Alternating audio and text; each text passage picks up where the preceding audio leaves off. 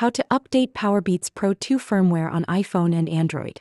For iPhone users, Method 1. Automatic updates.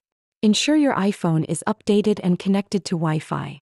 Place your Powerbeats Pro 2 in their charging case with the lid open, near your iPhone. Firmware updates install automatically during charging when within Bluetooth range. Method 2.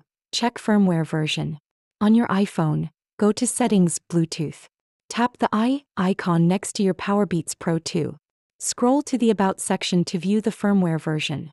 For Android users, Method 1. Using the Beats app. Download and install the Beats app from the Google Play Store. Open the app and connect your Powerbeats Pro 2. If an update is available, follow the on-screen instructions to install it. Method 2. Check firmware version. Open the Beats app. Select your Powerbeats Pro 2. Scroll to the Under the Hood section to see the firmware version.